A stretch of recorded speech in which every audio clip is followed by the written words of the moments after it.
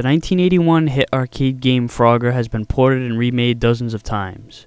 Due to conflicting rights issues, the Atari 2600 actually has two different versions of Frogger, one from Parker Brothers and one from Starpath. I'm going to cover the Parker Brothers version because it was more popular, it came out first, and it was the one I played when I was a kid. The objective is to get your frog from the bottom of the screen to the top into one of 5 gaps. Once you send 5 frogs into all 5 gaps, you've cleared the level and you move on to the next one. The bottom half of the screen consists of a 5-lane highway with incredibly fucked up regulations. Each lane alternates which direction is the right side of the road. How the hell do you get out of there if you're in the middle lane?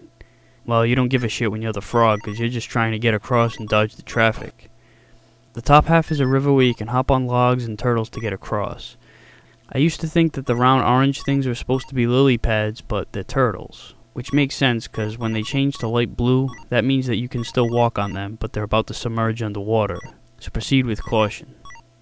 So you start out with 5 lives, and anytime you hit a hazard, you lose 1 and you'll start back from the bottom of the screen, even if you land in the water. I guess this frog can't swim.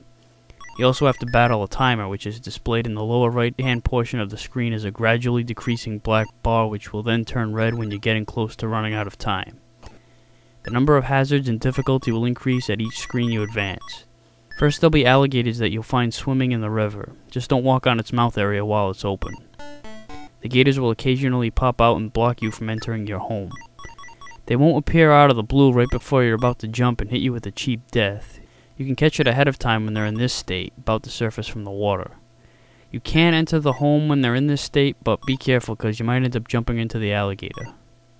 Other hazards include a snake that will occupy the median, which is normally a haven between the 2 portions, and then later it'll patrol the long log in the middle of the river every other time it passes across the screen.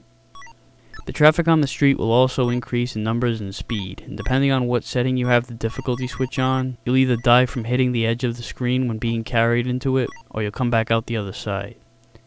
The wall death makes things much more difficult, as not only do you have to keep yourself as far away from the right side as possible, but it also makes battling the time tougher. Plus, getting into the home on the far left is a pain in the ass because you have to get all the way to the left and jump quick.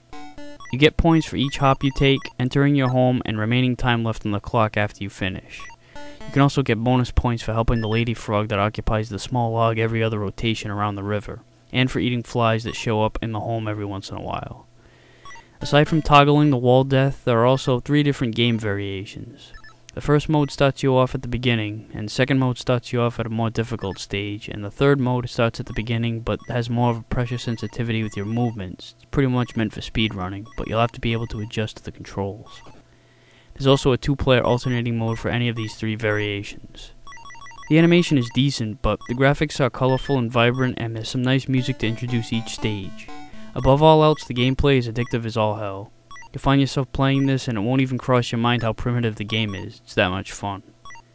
Frogger is widely regarded as one of the greatest games of all time, and its legacy lives on to this day.